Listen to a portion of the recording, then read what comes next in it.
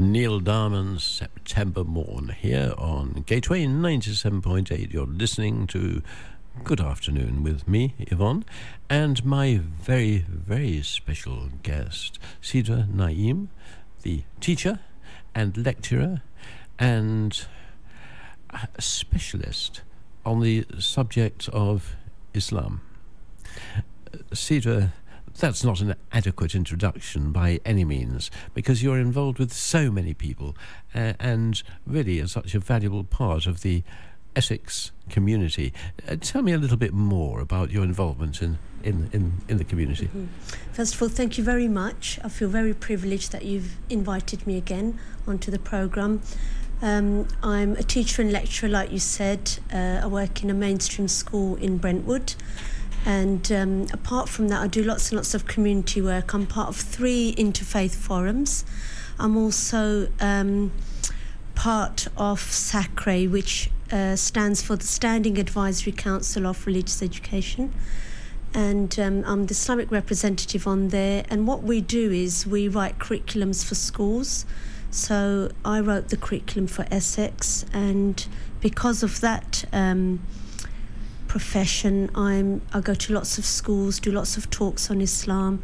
I'm also an Islamic advisor for Essex Police, Essex Fire Service, Essex County Council, and it's through the roles within the Interfaith Forum I get called to do lots of talks in universities, colleges, everywhere really, and that's what brought me here as well. Yes, it's a fascinating involvement, and you've got an amazing capacity to make your faith very real, very meaningful, and very understandable. It's a gift that a lot of people don't have, because for many in this country, I guess Islam is seen as something to be afraid of. We see reports in the news about a lot of young Muslim guys from wherever crowding across Europe and heading towards Calais or whatever, and get worried about them, feel threatened. Should we? I don't think there's anything to be frightened about. I think I explained in the last programme that the word phobia, which is attached to Islam, actually means fear, and that's what causes the fear. The word Islamophobia is a wrong word really to use, and also, you know, a lot of the media is all geared up against Islam, and I think that's what puts the fear in people. The more Muslims you get to know, the more you'll realise that we're all humans at the end of the day. And there's no religion really on this earth that promotes extremism or terrorism. All religions are for the good of humanity, and all religions promote good, not bad. And But if we remember that. But of course, you know full well that the answer that'll be thrown at you is, what about the jihadis? What about ISIS? They're not practicing Muslims in my eyes at all. They're not practicing Muslims because a lot of the things they're doing are not written within Islam to be done. So killing isn't allowed. Killing of innocent people is not allowed. If we kill one person, it's like killing the whole of mankind. And a lot of the other things they're doing, none of them reflect Islam at all under any circumstance. And we ourselves are appalled by what we see when we hear the news, and we feel very saddened by what is happening out there. And yet, of course, all Muslims are to some extent tainted in the eyes of the rest of the world by the claims of these people. Yes, I think that's because they actually say themselves they're doing it in the name of Islam, and then everybody thinks that's the religion. But practicing Muslims will tell you that's not what's in the religion. And I think that there's millions and millions of Muslims in the world, whereas this ISIS and these terrorist jihadists, they're only a minority really of the millions that we have got. So if it's the rest of the millions we look at, then that should give us an idea that not all Muslims can be the same. How is it, do you think, that they are able to recruit people from Western Europe, from the UK, for example? Why is it that people would go over to them? What is it that has made them disenchanted with life in this country? I think that the people that they're targeting, first of all, don't know anything about their religion. and they're brainwashed. I don't know, obviously, what they're saying to them, but the people who are definitely joining them definitely haven't read or understood the scriptures, the Islamic scriptures, the Quran, the Sunnah, the Hadith, which is the sayings of Prophet Muhammad, peace be upon him. They haven't understood the message properly. And I think what ISIS use are, which is I think what media can do as well, they use certain parts of a whole verse and use that to their advantage. And I think that's where the problem is. And indeed, we are now in a state where good Muslims in this country, it must be tearing their hair out in despair at how youngsters can still get brainwashed. Yes, I think there's a big duty there from parents as well. It's very important that parents educate their children. Don't leave it to others either, because how do you know what the others are saying to your children in terms of Islam? I think it's really important that parents keep an eye on what their children are being taught and themselves teach them according to their own ethics. See, the thing that sort of worries me a little is that a lot of the families perhaps came from very restricted rural backgrounds. They came here. Their roots in their faith are probably pretty shallow. They were Muslims. They went through all the required procedures, but they did it because everybody did it, yes. Without having a deep-rooted faith that they understand. And for them, they feel they're good Muslims, yet to you, as a well-educated, fully informed Muslim who understands the faith, you must find it very difficult to know how to communicate with them. It is difficult, but also faith says seek knowledge. And it also tells us in the Quran not to go by your ancestors, your great-grandfather's religion, not to follow them. Think the religion for yourself. That's very clear. So I think that, parents, I think you're very right. There are lots of parents who are set in their ways according to what they were taught, which might not be necessarily the correct way. It's still obligation to seek knowledge so that you can then teach your children the right way. And I think coming in this country, it's even more important to understand Islam in its originality rather than what you may have learnt, back then. Also, I think nowadays it's much easier. There is, there's access to scriptures and the sayings of the Prophet even through the internet. In those days, it was very hard. I mean, when I first started teaching Islam, there was no internet. And I actually went and bought the 9 volumes of the sayings of the Prophet and read the Quran, first in English and then the explanation. It was very difficult. I actually looked in, whatever topic I wanted to research, I had to manually research it. I think nowadays the children and the parents are very, very lucky. We've got internet at our hands and you can Google almost anything. And you can get scriptures online, word for word, with translation. So I think, it's even more important nowadays, more than ever, that children know about their religion so that when they go to, places, for example, interfaith forums where they question, they know exactly what their religion says themselves rather than preaching the wrong thing. Yes, hugely important. But I just can't help thinking, for people coming out of a very different society, coming here into a British secular society, which is extremely secular, and throughout most of British society, religion doesn't seem to play a particularly important part. Local authorities may have a civic service once a year. That would be a sort of a ritual thing that they go through, but that's it. And you don't get the impression that the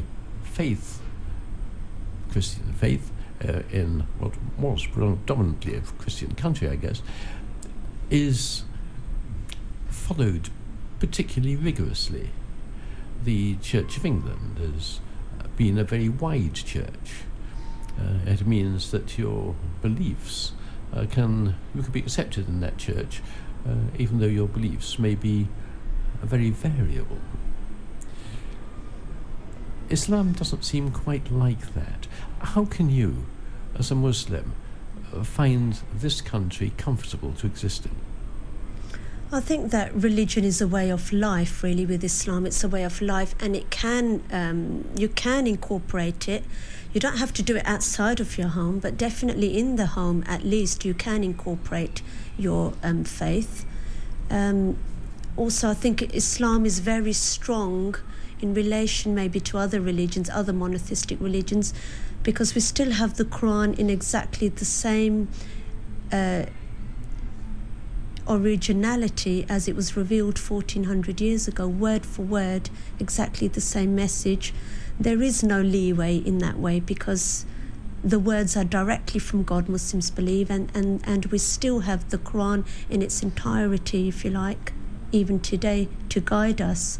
So I think that's where maybe other religions may have had leeway and, can cross boundaries and things, whereas with Islam, we've still got that Quran. We haven't lost that yet. It's a new religion as well. Islam is a fairly new religion. Only 1400 years ago it was revealed. Whereas if I look at Judaism and Christianity, Judaism is over 3,000 years old. So it's going to change, isn't it, throughout the time? It's bound to. Yes, it's being constantly interpreted. Yes. And I guess that's something that perhaps will, to a degree, happen with Islam, that the Quran will be looked at and interpreted, and slightly different inferences put on some of the words, because sentences do not carry any meaning on their own. Mm-hmm. It's the meaning that was intended to be conveyed, but that doesn't mean it was the meaning that was received. The same words can say 3 or 4 different things. Yes, I think that the good thing about the Quran is, first of all, it's written in Arabic, and all Muslims are asked to learn the Arabic language so that we can read the Quran in exactly the same message it was revealed in.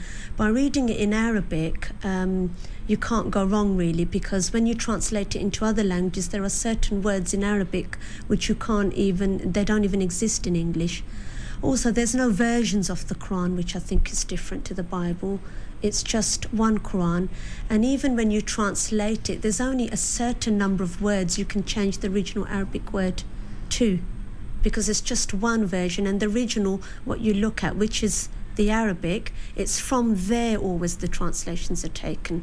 So you're not translating it, for example, from Arabic to Greek, and then from Greek then to English. And I think that's where you lose the true message of a scripture, is when you translate it first into a different language, then another one, from that, and then another one. We always translate directly from Arabic, which means there's no leeway.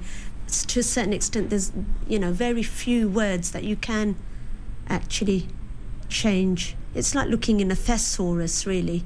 If you wanted to change a word, you'd look in the thesaurus, and that's only a certain range of words, really, that you can use.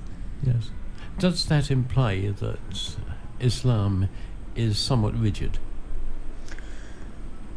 I think that the good thing about Islam is that it's a very organized religion, and I think that's what makes it so strong. I think that there are boundaries there, definitely, which stops any harm happening. It's all for the good of mankind, and I think that it's a very organized religion. I would definitely say that.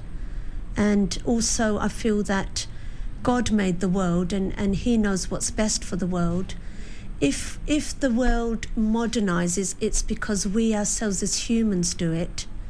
We modernize the world, but the word of the Quran is for all times. So we change the world, but God doesn't change the world, we change it. So the words that he's revealed are for all times. But I suppose the counter to that is that in the Middle East, 1400 years ago, there was a particular form of society that everybody knew at that particular time. move forward 1400 years and go to the United States, totally different society, different continent. There's nothing the same. Yeah. What's very interesting, though, is that when you read the Quran, you will not believe it's like you're reading it at the moment for modern times. The problems we had 1400 years ago are exactly the same problems we've got today. You know, the rules in the Quran, all of those things are still there today. And when you read the Quran, it's like it's written for nowadays. It's quite interesting. In fact, some things are actually more relevant to nowadays. One thing that strikes me in line of that response is that this month is International LGBT, lesbian, gay, bi and trans month, a sort of celebration of diversity.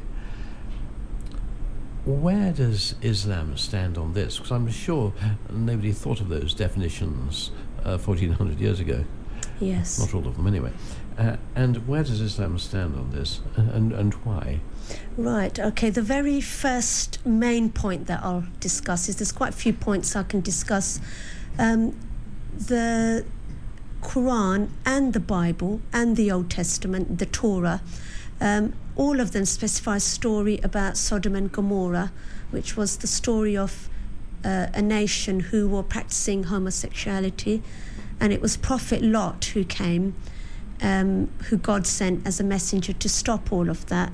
People didn't stop, and then it's clearly written in the Bible that there was acid rain, brimstones fell from the sky. There was a big calamity, really, to finish the whole nation.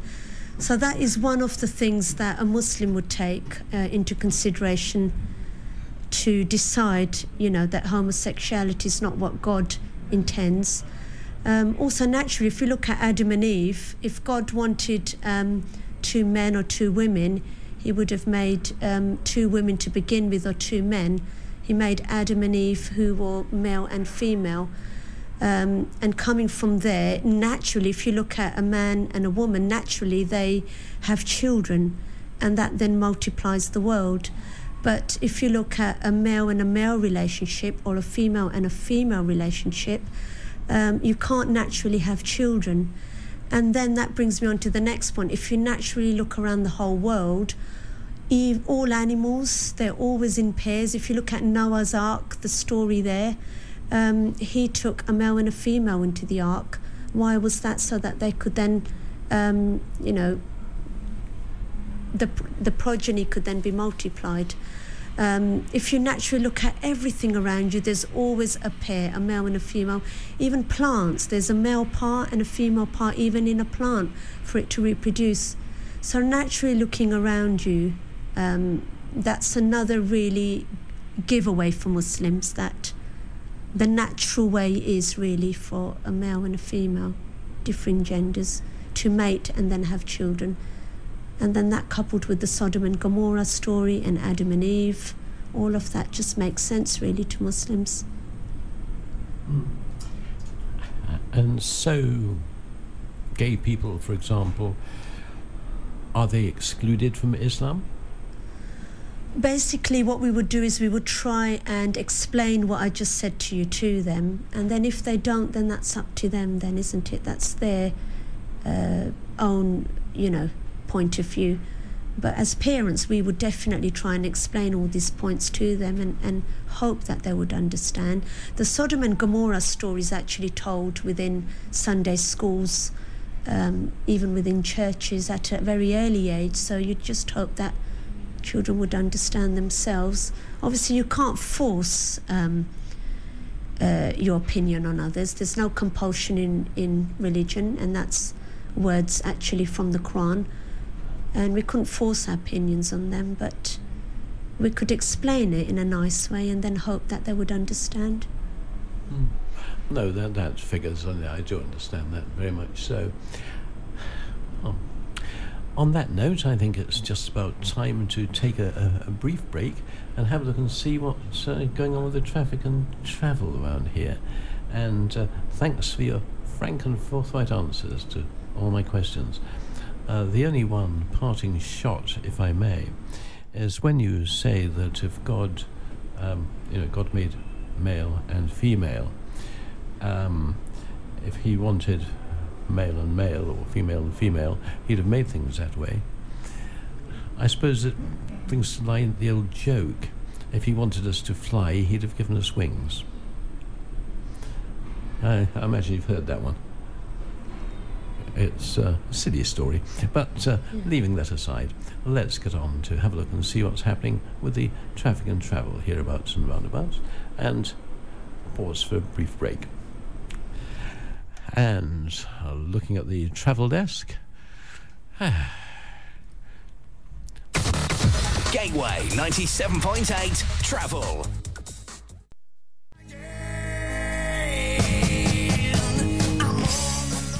Yes, with Apocalypse of Love, its last promise, our local artist for this hour. And if you'd like to feature as a local artist, don't hesitate to get in touch with us on Unsigned at gateway978.com.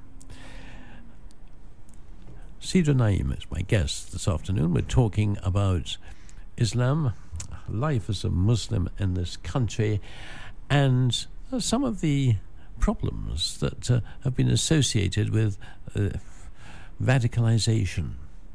Well, one of our Gateway members is working for an organisation in London where her job is to spot or look for signs of radicalisation in young people.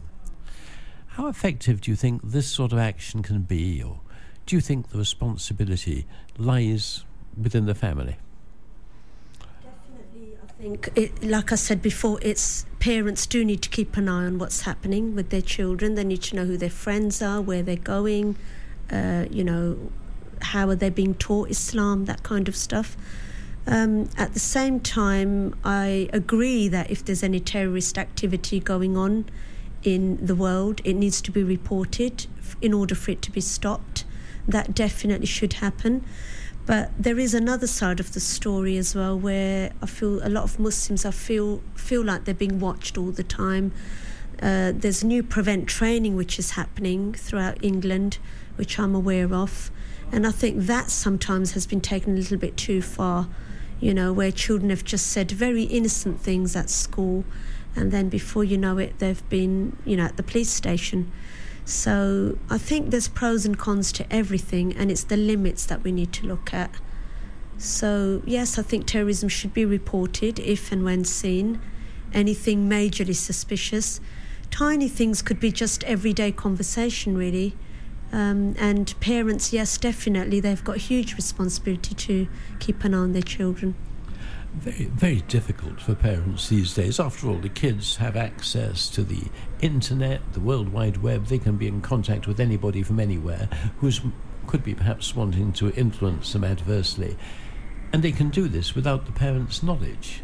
They can very easily be in contact with a wider world without the parents knowing. Because they're more computer literate, generally speaking, than their parents. Yes, but I think that there is ways you can. I mean, for example, the training that we do for parents in my job at work, it is to keep your child near you, where you can see what he's doing, who he's talking with, who is he friends with on Facebook. You can keep an eye on them still. But, they could access the internet from within the sitting room, where you can see what they're doing. You can block off certain websites. It is possible. iPhones, I know they can do what they like at school, but even iPhones, you can, you're paying the bill probably as parents. You can keep an eye on what they're doing and what they're not. I think it is possible, definitely, and get to meet their friends, get them to bring their friends back for tea and things like that. Definitely in terms of Islamic education, you can definitely keep an eye on them. Where are you sending them? Who are they being taught by? And, Yes, I mean, we've certainly had some reports of some rather strange imams, people who've been booted out of the country eventually, whose religious fervour would seem to have been founded on something other than the Islam you talk about. Yes, well, that can happen really in any religion. For example, I know about lots of priests as well who have done all sorts. I think that if they're following the religion, they wouldn't be doing anything bad, but people are people, humans, and it's the human nature really to do bad things. So we can't paint everyone with the same picture, and we can't always say that they're practicing Muslims. There's good and bad in every religion, and you can be a Muslim by name and still go about doing bad things. Just like you can be a Christian just by name, it doesn't mean you do everything the Bible tells you to, or go to church, do all the things that the religion says. We hear an awful lot about the number of Muslims who've been fleeing persecution in the Middle East, and they've headed up towards Calais, and the number of Christians who've gone over there to Calais to provide aid. Why aren't Muslims providing aid? They are providing aid.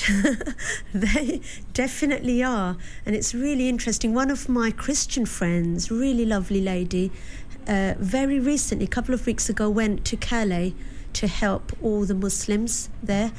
And she came back and she said, I cannot believe how many Muslims I saw there. There were truckloads coming from all over areas, all over the world, coming to help the refugees. Definitely Chelmsford, near me, they are doing so much. Chelmsford Mosque, they are, at the moment as we speak, they are collecting bag loads of food, clothing, blankets to help the Syrians. Unfortunately, that's not what they show on the news. So it looks like Muslims are ruthless and they don't have any humanity in them, and they're not helping. But within Muslims, we know every other day there's a collection. And in areas like London, all the charity shops have got adverts up in the windows. They're all making collections for Calais. But only a real Muslim can tell you that, whereas the media will not tell you that. Do you think the media is sort of institutionally biased? Yes, definitely. I mean, they found an ideal scapegoat really in Islam. Ridiculing Islam sells newspapers, makes money, doesn't it? And increases the ratings of television programs. And bad sells, whereas good never does. If you look at pop stars, when you interview them, they're always very depressed about how the media have portrayed them to do affairs and all kinds of stuff they've portrayed about them. The drink and the drugs will get in. But a happy marriage that lasts for 25 years, you will never see in the newspapers. Only the bad gossip. That is what will sell newspapers and television programs. The ratings will go higher. Sadly, of course, you're absolutely right. Coming back to you in just a moment, but first.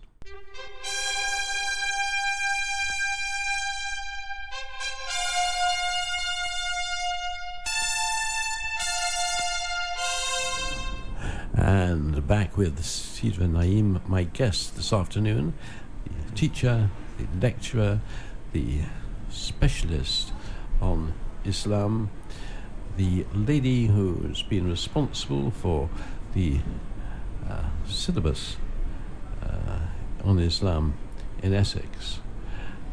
She knows what it's all about. Now tell me, Sidra, what's it like to be a Muslim in Britain at the moment, and what are the sort of obligations that you have to carry out every day? Because I do get the impression that you've talked about Islam being a way of life, that it rather does intrude on what for other people, non-Muslims, would be what they want to do. You have certain duties and obligations. What is all this? Yes, I don't think our religion gets in the way of anybody else at all, under any circumstance. It's us and our religion, basically. It is a way of life, so everything that we do would live out Islam. So, I mean, the main things at home, for example, we would try and do our 5 times daily prayer and fit all our household duties and other jobs and things in between. But doesn't just stop at the 5 times prayer. For example, if we go out shopping, we might want to help an old person, open the door for them, help shopping for our neighbours, pay a visit to our mum and dad, respect our parents. Everything really that we do is focused around Islam in our daily lives, in all the good things that we do. We might give a couple of pounds charity while we're out shopping, that kind of stuff. But in terms of at home, we would mainly do our 5 times prayer, which are obligatory. And in a way, they organise our whole day, because all our other duties neatly get slotted in between our 5 times prayer. Yes. And does Islam require you to give to charity? Yes, they do, yes. Islam, at the time when Islam came, the rich people were really, really rich, and the poor were really, really poor. So the rich were not giving any of their money or food or anything to the poor. There was no concept of even understanding how the poor feel. And one of the pillars of Islam, which is one of the obligatory things, is to give 2.5% of your assets to those in need, and once a year. And what that does is it redistributes the wealth in a society. So the rich become a little bit poorer and the poorer become a little bit more richer. I think it's personally a very good system. It distributes all the wealth, and Muslims are actually the record breakers for giving the most amount of charity in the world, which you will never hear on the media. No, you're absolutely right. You don't. That was one of the pillars. What are the others? So the very first one is the actual belief in one God, because Islam came at a time when there was over 300 gods being worshipped, idols.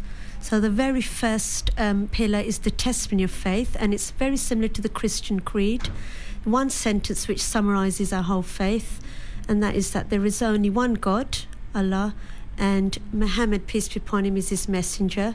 We believe in all the prophets, all of the prophets mentioned in the Old Testament, including Jesus. And why we say Muhammad in that sentence is that by saying his name, we're acknowledging all the ones before, because we believe he's the last prophet. So by saying his name, we're acknowledging all the prophets before him, and also accepting their rules and their books, because each prophet came at a particular time and changed the rules or updated the rules according to what was happening on the land. The second pillar I've already mentioned is the 5 prayers, the 5 daily prayers. Remember, people were not, at the time when Islam came, people were not worshipping God at all. They had completely forgotten God. They were either not worshipping God at all or remembering him, or worshipping over 300 gods. So when Islam came, Muslims were told to pray 5 times a day, and in that way we're remembering God the whole day, from dawn till night, and in that way we're remembering him the whole day. The third one is charity, which I've already explained. Money is the root of all evil. In a way, the more money you've got, the more you're going to delve into bad. Think of pop stars again, drugs and alcohol and all the rest. And this actually keeps us moderate, really, in what we earn as well. I mean, a millionaire would have to end up giving out $1 million to charity. So I mentioned that already. The fourth one is fasting. I did mention the rich were really rich at the time when Islam came, and the poor were really poor, and the rich had no concept whatsoever of how the poor even felt. So fasting, in a way, was prescribed so that we can feel how the poor feel. If we feel how the poor feel, we're more likely then to help them. So, and also fasting takes on board all the previous prophets as well. Moses, for example, he fasted up on the mountain for 40 days when he was receiving the 10 Commandments. And Jesus also, we all know about Lent, for example, which is coming up, where he fasted 40 days in the desert. So we carry on that tradition, and we fast in the month the Quran was revealed, Ramadan. And for how long? It's for 1 month, and we eat a very big breakfast in the morning, just before at dawn time. And then throughout the day we don't eat or drink anything, and then at night we would have a very big 3-course meal. And in that way we're remembering, we're feeling how the poor feel, and then we're more likely to give them money for charity and clothes and all the other hospitable stuff you could do. And it makes us so grateful for the food that we have, which we have so much of in this country. We've got one more minute. Have we covered all the pillars yet? I've got one last one, and that's a summary of the faith. That's once in a lifetime journey to Mecca, which is where Prophet Muhammad, peace be upon him, was born. And there's a big cube-like structure there, which we believe Abraham built for the worship of the one true God. So once in a lifetime, if we can financially afford it and physically fit enough, we would go and do pilgrimage, and it's called Hajj. Have you done Hajj? I have done Hajj, and I would honestly say it was the most life-changing experiences I've ever had in my life. Very spiritual. Cedar, as always, you're a wonderful guest. Thank you so very much for coming and talking to us. And time for me to have a look and see what's going on with the weather, and hopefully see you same time, same place Gateway weather next month. And yes, it's bright and clear this afternoon. Temperature chilly, 6 degrees, and not too much wind either. It's coming from the south, which makes it a little more pleasant.